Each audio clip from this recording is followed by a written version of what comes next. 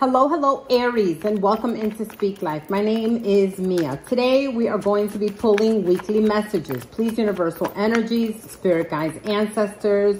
Let me see anything that wants to come through for Aries, Sun, Moon, Rising, and Venus.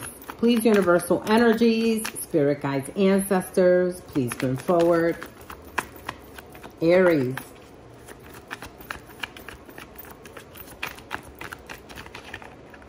Oh, Aries. Hello. Please, universal energies, spirit guides, ancestors. Where are the messages for Aries, Sun, Moon, Rising, and Venus? Really, Aries? You're going to kill me like this right now? Please, universal energies. All right, hold up. We're going to make a decision. We're splitting the deck in half. I'm taking this and this. All right.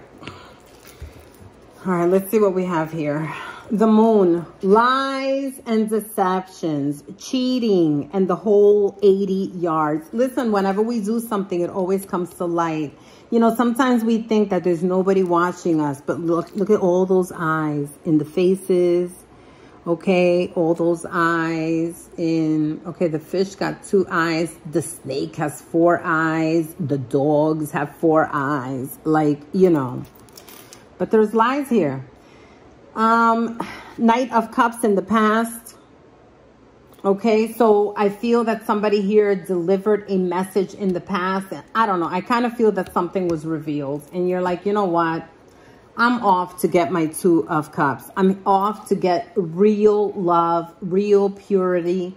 You know, I want to be in a connection with someone who is loving and caring, understanding, is my partner, is my other full half, you know, not 50% person, the 100% person. Okay. Please, universal energies. Why is the moon here? Why is the moon here for Aries? Sun, Moon, Rising, and Venus. Other ones of you are not wanting to see the truth on this. You know, if you are not wanting to see what is going on, listen, take off the blindfolds is what I'm hearing, okay? Why is the moon here? Why is the moon here for Aries? Sun, Moon, Rising, and Venus. Aries is really hard for you to shuffle today.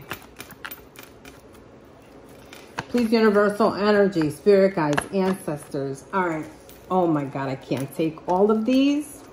I'm only going to take the one that was looking up. Here we go.